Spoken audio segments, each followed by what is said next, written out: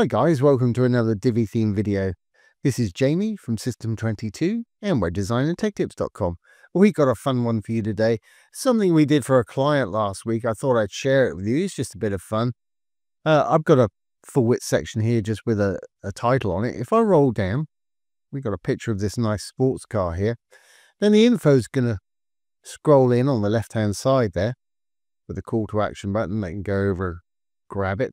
But if we keep scrolling down, those are going to stick to the top. And the next section is going to come up, bump it up. Same thing, description is going to come up halfway, continue on.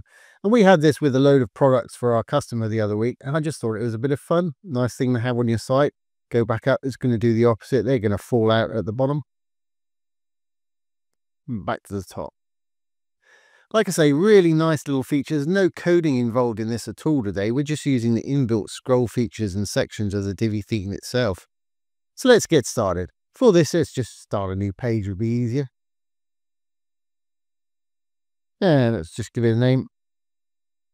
And of course, we'll use the Divi builder. I'm going to go ahead and build from scratch. Okay, by default, it puts in a little section for us and asks us to put a row in. I'm just going to put a title in here like I had on the front page. Let's just use a heading module for that. We scroll down, there's a heading module. Give it a little name. Now to make this section a little more interesting, I'm going to just roll over the little paintbrush for our title here. I was using a blocky text called Anton. I can leave that as an H1 if I want to, because it is the main title for our page here. Let's grab my Anton font from my recently used up here. We're going to make it uppercase. We're going to pop it in the middle. I'm going to make it a lot bigger. Say 120. Now I'm going to make it disappear by making it white. It's just disappeared on that background. I'm going to say that it is there. It's going to appear in a minute. My section at the top here, I want it to be full width, full screen. So I'm going to go into the section itself. I've got a transparent nav bar at the top here. So our first section is going to cover all the way up to the top. I'm going to go into the background. Let's chuck in an image. Third tab across. Background's always under content. Click the little plus to add image. Yeah, throw in whatever image you want. That's great, but it's all a little bit busy for me. So what I'm going to do is I'm going to blend my background image with perhaps a gradient. So I'm going to go over to gradient here. Again, I'm going to hit the little plus. By default, it puts in a blue and a green. I'll keep the blue at the top. I think the green, just left click on it. I'm going to turn that to our black. Now I know you can't see anything because it's actually behind our image there. But if we roll down, there's a little switch at the bottom. It says place gradient above background image. Switch that on. Brilliant. We've got our gradient on top, but can't see the image. Easy fix. What I'm going to do is I'm going to click on each of these colors, just left click on them. Variegated slider over here is opacity. If you drag it down, you'll start to see that image bleed through the blue color at the top. Take it down the way you want it. I really just want a hint of that car. Now you can either leave the black as fully black at the bottom there, or you can do the same with that by again just left clicking on it. Let's drag that back to 100% there where it was. And again, we got the variegated slider. If I start sliding it down, you'll see that image roll through. Again, just put it where you want it. Great, that's what I wanted. But I also want this section to be full screen as well as full width. So while we're in this section, I'm going to go over to design. I'm going to go down to sizing. I'm going to set the minimum height to 100 VH, 100% of the viewable height of our screen here. 100 VH. That's great. Our image is now full screen. I just want to roll down our little title there so it's a bit more central. We can pretty much do that here too. Still in design. We can go up, we can close down sizing, go into spacing just below, and we'll give it a bit of padding on the top. Let's perhaps say 20 viewable height and see what that does. Yeah, that's going to work for me fine. Great, so we've got our first section. We've got something to scroll with now. Let's add a new section because we've got a full width. We've got to go right down to the bottom and hit the little blue plus there. Again, I'm going to use a regular section. This is where we're going to put our little products and our call to action. So for our row, I'm going to add 2 columns to mine. You can do it whichever way around you want. In the left, I'm going to put a call to action module. There it is right there. Put your title in, whatever you want to call yours, obviously. Put what you want your button to say here. I know you can't see one yet. That won't appear till we put a link in for it below. Let's say latest price. And let's get it to show up. Obviously, you can put some content in here. I'm going to leave that on the generic. The link down below. Once we put a link in here for the button, you can see that button turns up. And the reason it's green and blue, that's the way I've got mine set up in my customizer. But you can override it in the design styles down in button if you want to change it to something else. I'm going to leave that just as it is also. Well, that's great, but I want my title text, so I'm going to click on the paintbrush attached to it. H2 is okay for this. Again, I'm going to use that blocky Anton, which will be back up in my recents here. And again, I want to make this a lot bigger. I think 100 may be too much. Let's try 80 pixels. Let's make it uppercase. That may be a little overkill. I'm going to kill that background, so I think that's going to be all right. Could actually make it a little bit bigger if I wanted to.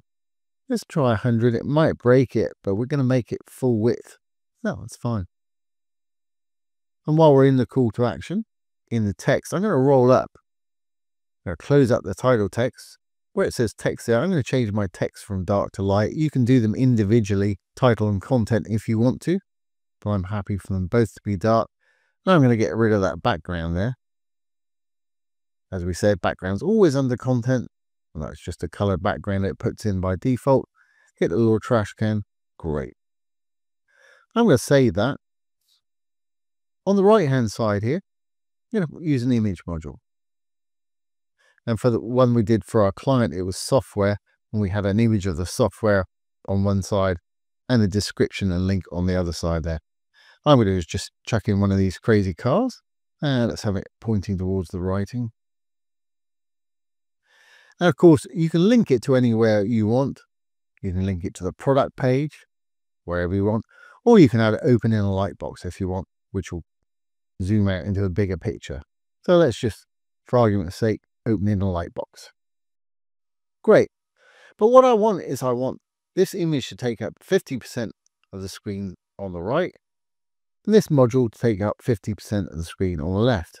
And that's really easily done. Let's save our image settings here. To do that, I'm going to go into the row itself, green tab for a row. I'm going to go over to design. I'm going to go down to sizing. First thing I want is I don't want any gaps between my modules here. I know you can't see it, but there's actually a gap between the photo and the call to action there. And there's also some space underneath. And this is called gutters. So if we switch this from no to yes, we can drag the gutter width down to 0 and they'll be buffering up against each other, which is what I want. But of course we want them to be, like I say, taking up half of the screen. If we roll down just a little bit more, we've got width just under that switch there. I'm going to roll that up to 100%. I'm going to copy that, Control C to copy. I'm going to paste it down below in the max width, Control V to paste, or you can just type it in there if you want to. That's more like what I wanted. But we still got this space at the top here, which I don't want. That's actually in the section and in our row. It's just padding top and bottom. So while we're in the row, let's get rid of that. We can close up size and go into spacing just down below. If I put a 0 in there, it'll have no padding on the top. That's taken a bit of it away. That leftover bit's in the section. And if I hit the chain, it'll do the same for the bottom there. Fantastic. Now, let's just save this. Can go into the section, the blue tab. And if I roll over it, you can see the difference between the green and the blue tabs, this white space at the top here. We need to get rid of that. Now you can actually grab it by left clicking on it and just pulling it the size you want. I'm actually going to go into the module, design, spacing, make sure we've got a 0 in there. So select what you've got, put the 0, great, that's got rid of that. And we'll do the little chain to make sure there's none on the bottom. That's shaping up now. It's starting to look like I want it to look. Our little module's too high up here. So let's bump it down a bit with a bit of padding. Again, that's really easy to do. We'll save our changes in our section here. Going to go back into our call to action module. Going to go to design and spacing. I'm going to use a bit of padding top to push it down a bit. And let's perhaps use percentage this time. Padding top, let's try 20%. Think that's going to be all right, because remember, we're going to be scrolling up the screen. If you want to adjust it, you can use your little arrows to increment slightly here. For argument's sake, let's just leave it there. That's going to work for me. Fantastic. We'll just save those changes. Now, what I want to do, I want to be able to scroll up this page. I want this to stick on the top, but I want a bit of a gap between this and our next section. And then the next one comes up and knocks this one off the top, sort of thing. So to actually achieve that effect, I'm going to go into my section again, the blue tab. I'm going to do the same as we did on the top, which is to make it full screen. So that's over to design again, the sizing. I use minimum height on mine, 100 VH. Now you won't see any difference really on the screen there, but I will be able to scroll. If we look at the little scroll bar on the side here, I can pull it down, and that's going up now. And there's the end of our section right at the bottom. But I want our little image and call to action to stick right on our nav bar. So we can do that with the row. Green tab for the row. Go over to advanced, down to scroll effects, sticky position.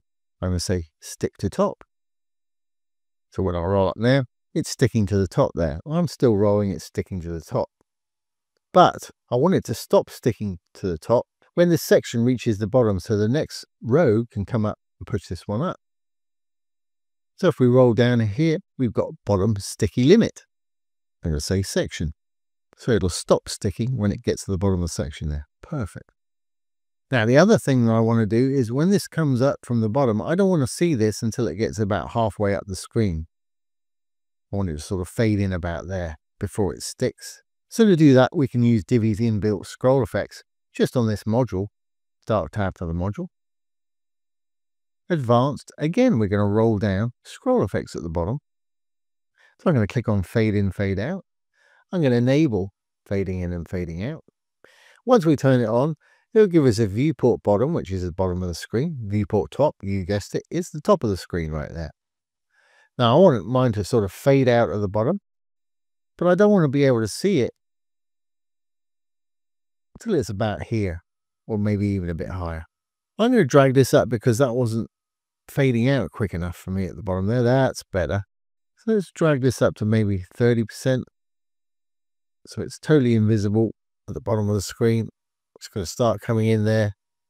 I think we can pull that up to about maybe 70%. Great, I'm going to leave that just like that. Now that we've got our first one done, really easy to duplicate. Let's save our changes here. What we want to actually do is duplicate the whole section. So it's the blue tab, two little squares to duplicate here. And if you think you can't see it, it's because we've got a full width section, so we need to scroll down. And there it is. And as you can see, the next one's coming up and bumping that one up out of the way. But of course, I want these around the other way. So I find the easiest way to do this is on the back end. Just hit the little purple button. Here's wireframe view. Here's our call to action. Here's our first little section, second section. I'm going to drag this over here. I'm going to drag my image over here. And of course, you'll want to change these out. Click on the image. Pop in your next. And we'll save that one for the call to action. All I'm going to do, change that to a 2. Now the next one I want the same way as around as our first one. So let's duplicate our first one again. We've got two identical ones underneath each other. Just roll down. And we'll pop this one down below the other one. And the last one, we'll hit the two little squares. Roll up. And we'll pop this one on the bottom again. And keep going as much as you want there. And this one's number 3. Obviously, you do want to change your links and things. Down below. And we need to flip this image. And last but not least,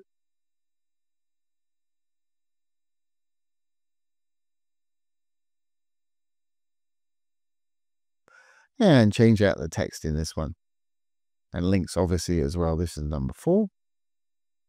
We'll save our changes. At any time you can go back to desktop view by hitting this little icon over here.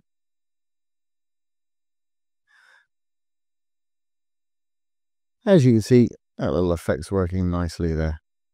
Now, just so we've got something to scroll to at the end, I'll throw a little section on the bottom here. Again, little blue button right at the bottom. We get a regular section. Just throw in a contact form or something crazy. It's fine, I'll just leave it like that. And perhaps give it a dark background. This should work fine. We've got something to end up there. Perfect. Well, let's make sure this is all going to work on the front end now. I'm going to save.